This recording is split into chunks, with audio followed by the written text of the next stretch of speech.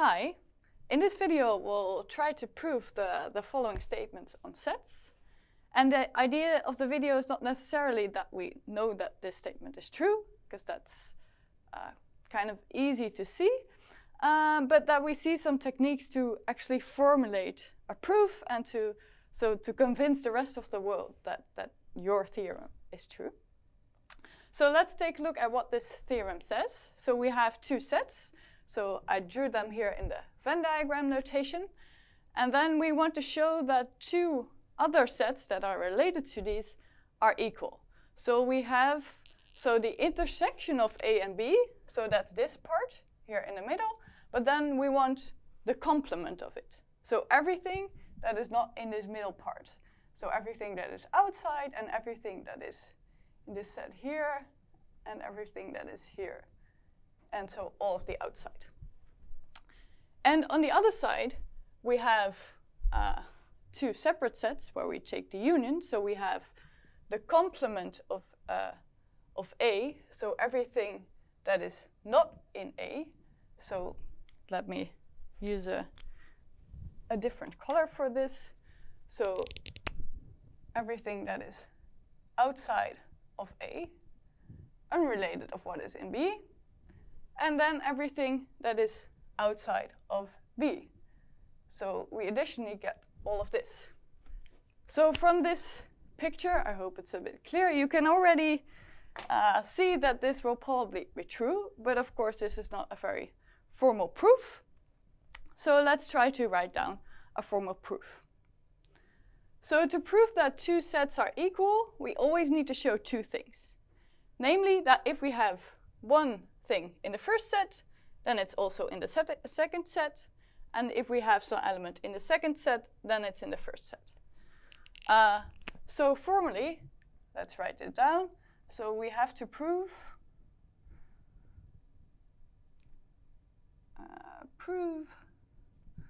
two things. So the first thing is that this first set, so for any element in the set, it is in the second set, so that means that it is a subset of this second set. And so the second thing that we have to prove is the reverse. So if we have the second set, then that is actually a subset of the first one. So let's start with this first statement here. So we want to prove that this is a subset of the other one. So let's start with 1. So we pick one element in the first set. So let X be an element of, remember this notation, of this set.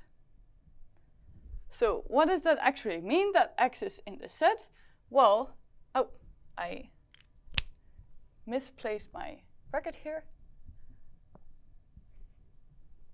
Let me change it, otherwise this doesn't really make sense.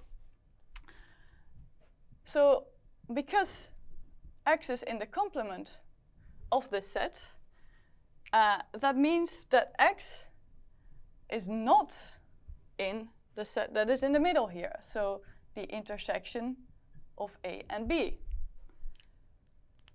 So if X is not in the intersection of A and B, then it either is not in A, or it's not in B, or it's not in both. That's also okay.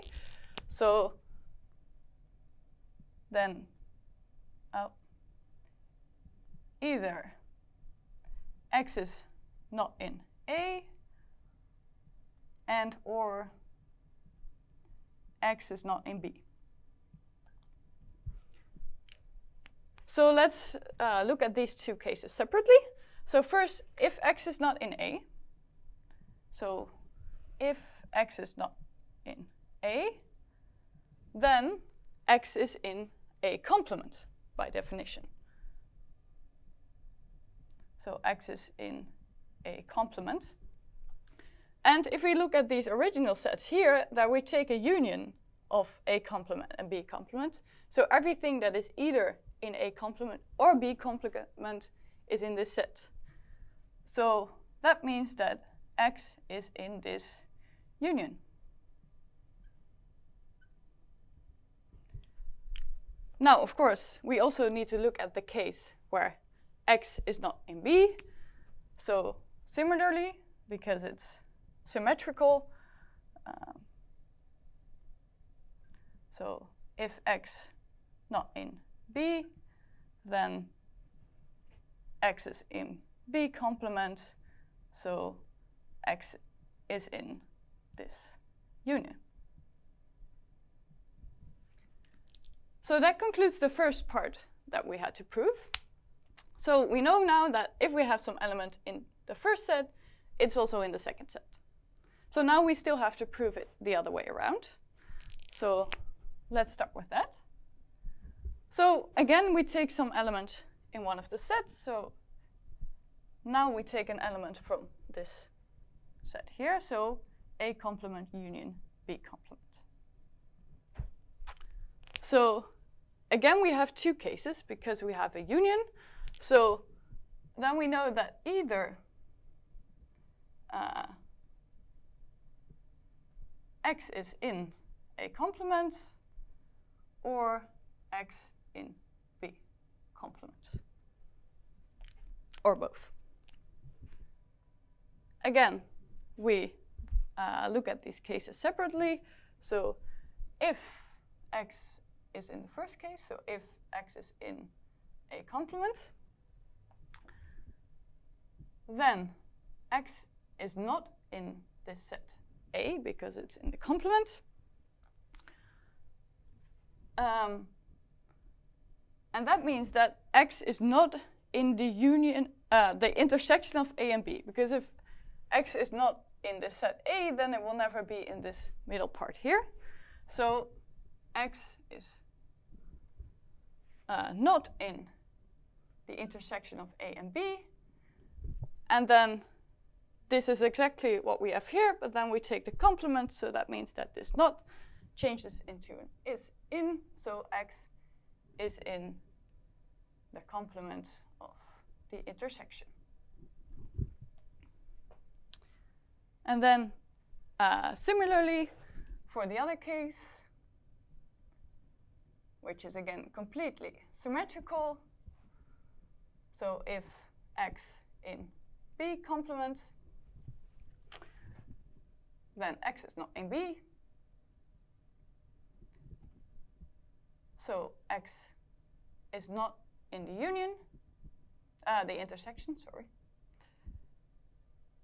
So X is in this complement set. So then we have proved the second statement, and with these two, it actually follows that these two sets are equal. So we have this is equal to the union of these complements. So then we are done, and then we write this nice little square to show that our proof is done.